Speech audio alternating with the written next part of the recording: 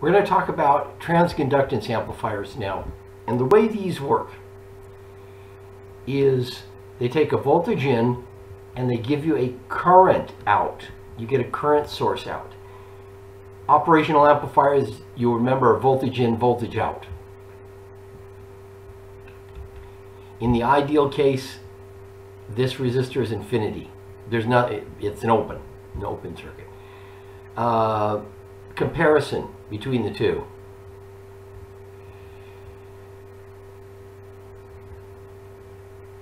Transconductance. So you have the GM, the transconductance, times the V in here. You'll notice you don't have this.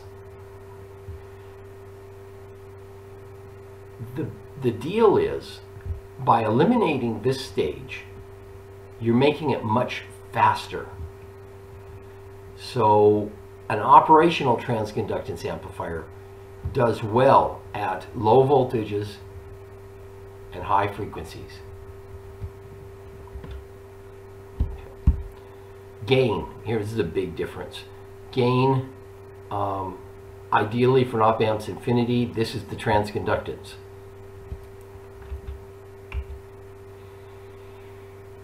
Differences. So this is the model for an op-amp.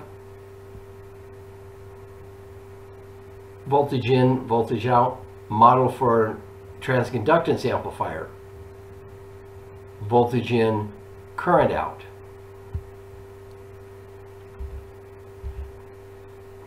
Basic circuits. So this is an integrator. I out is going to be the transconductance times V in. And then you integrate that.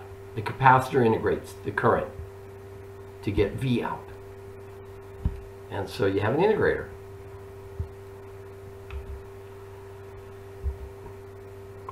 In the frequency domain, so it's I out given by this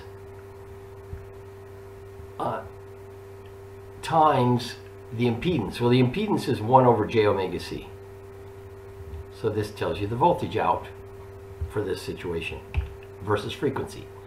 This is a simulated resistor. I in and I out have to be equal for 0 amps on the input. V in is on the same node as the input. So you get I out is GM, negative GM V in. Given this fact also, then you get V in over I in is equivalent to a resistance, which is given by the reciprocal of the transconductance. This is an adder. This current adds to this current. So you have GMV1 plus GMV2 gets IO, and this is your resistor. This is your simulated resistor. So the output is going to be the simulated resistance times the current.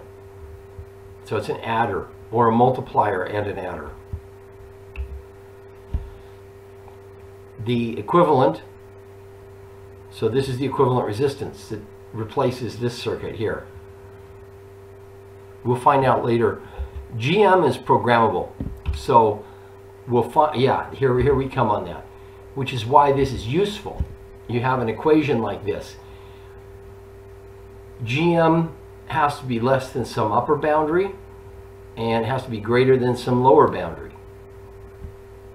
or it won't work. And this is a typical value. So you can control the transconductance. That can be useful in a lot of different places. So here's your variable resistor. You can control the transconductance. You set a voltage, or a current in, I should say, there we go, and to produce this resistor. Figure out the current. Well, GM has to equal the reciprocal of 25,000. And it's greater than the minimum, which is fine. It's less than the maximum. Here's the maximum.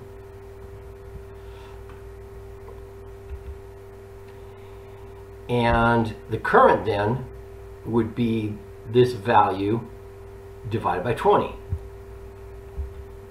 or 2 microamps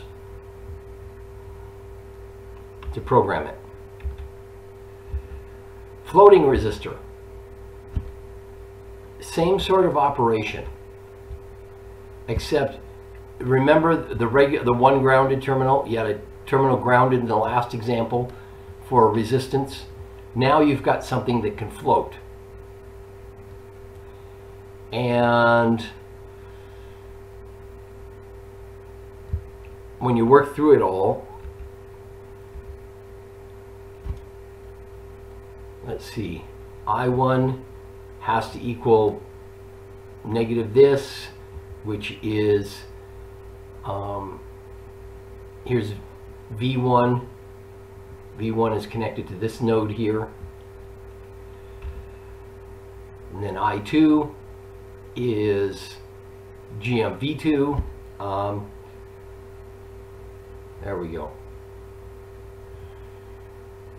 GM2V1. Let's see, V1 comes over here. There it is. V1's at this terminal also.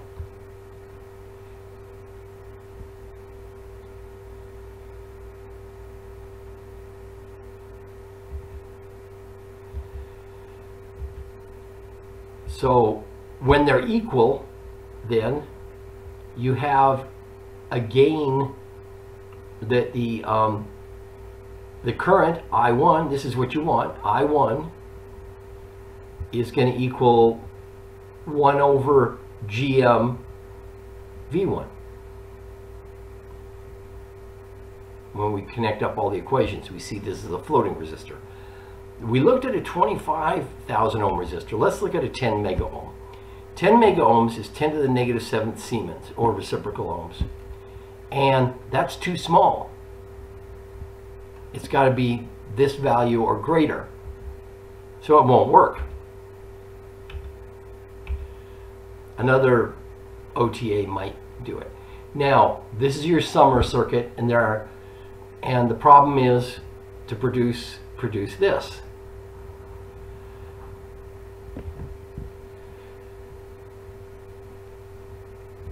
So 10V1 plus V2. So GM1 is going to be 5 times, or this current has to be about 5 times more than this current.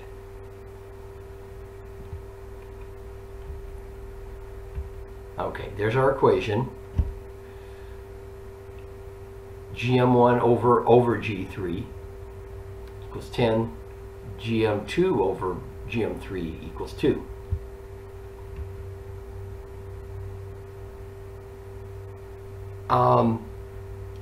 You've got to pick one. 2 equations, 3 unknowns. So it's a design problem. You got to pick one. So a reasonable value, and then you can figure out the current to produce this. Real circuits, by the way, it's not quite this precise. This might range from 10 to 50 or something of that nature. So you might have a potentiometer or something to tweak it to the very end. So once you know this, you can figure out the other two. GM3 is a 10th, that means GM1 has to be 1. And GM2 has to be a 2/10 from this equation here. Okay, now this is a subtractor. So you're going to have a negative current here, shall we say I2, and I1. So this is going to go as GM1 V1 minus GM2 V2, negative. And then this is your simulated resistor. You can replace this with a resistor in your analysis, by the way, in your analysis. Multiplier. The current here is going to be this voltage over RG, which tells, 20 times this is going to tell us the gain. So now we got a V1 times V2 factor, a multiplier. I'm going to go on to the next circuit next video.